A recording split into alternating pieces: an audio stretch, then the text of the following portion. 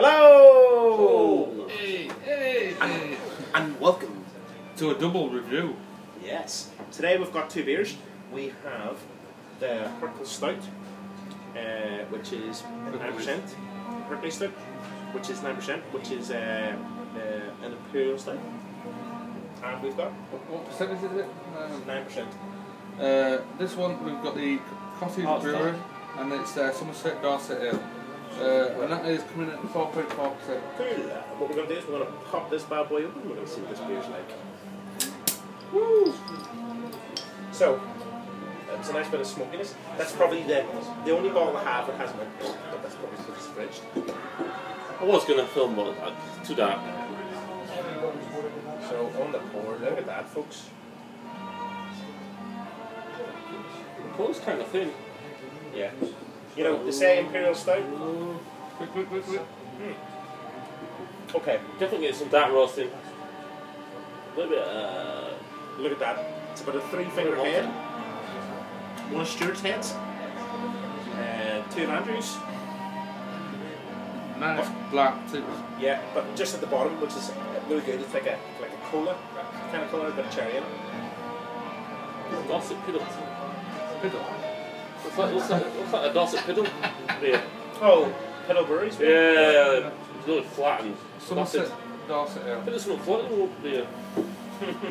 So, on the nose, on this one you've got deep roasted malts. You've also got a bit of burnt batch bread, which is in Ireland. We've got this thing called batch bread, and the crust, when it burns, leaves that kind of deep roastiness. Andrew, do you want to try that?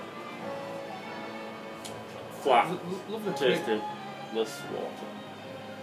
There's a lovely creaminess to it.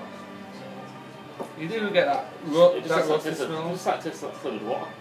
What's that energy drink from Jamaica? Malt, something? Yeah, super malt. Yeah, some malt. It's like Yeah. It's lovely that. thickness. Less sugary. That's what it is. Just not there. Just tastes like flavoured water. Andrew's gone mad.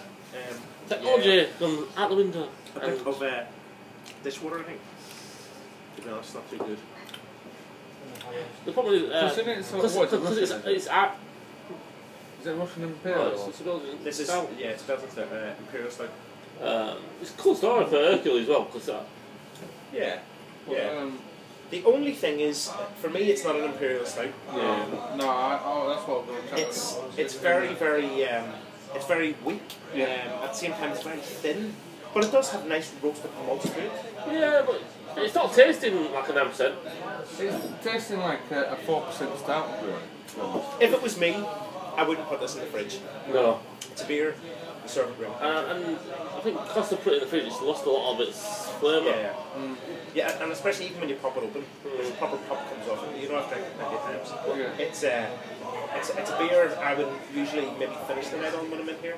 It's finished. It's won a brown 2012 award. So I'm getting I'm guessing that's bronze. Yeah, bronze, yeah. Bronze down there. I'm getting a nice honey smell to this Dorset. Sure. Yeah. Brun, as I say, Alan. Brun. It's nice. It's all right, but because it's chilled, you're not tasting the full flavour of the stout. Would I buy it again? I would buy it again, but I would keep it at room temperature. What I think it would be really nice with is a bit of smoked cheddar. Yeah. And hopefully we'll have one of them tomorrow. As far as these two they have a bottle selection here at the ale house. Not as vast as Nan's Head or such like that, but they do have a good selection of cask ales. Good selection of cask ales. They've got good ciders, and they've got a few craft kegs. Yeah, they've got two kegs. And what I like about this place is not because they serve cask ale, it's that feel don't fall into seeing always have a Foster's, always have a Carlin on that. There's no Foster's, there's no commercial and that's the thing about this pub. This pub is ale drinkers, and you know, they've only just really put in the key cakes just after Christmas, so you know, again, very, very solid. And also that they play Irish music. Yeah! Because Kevin Black's in the bar. For sure. Believe. Slam that door. Anyway, folks, that's Real Ale Britain and Ginger Ale Trail. Mr. Andrew Pickard. Cheers! That's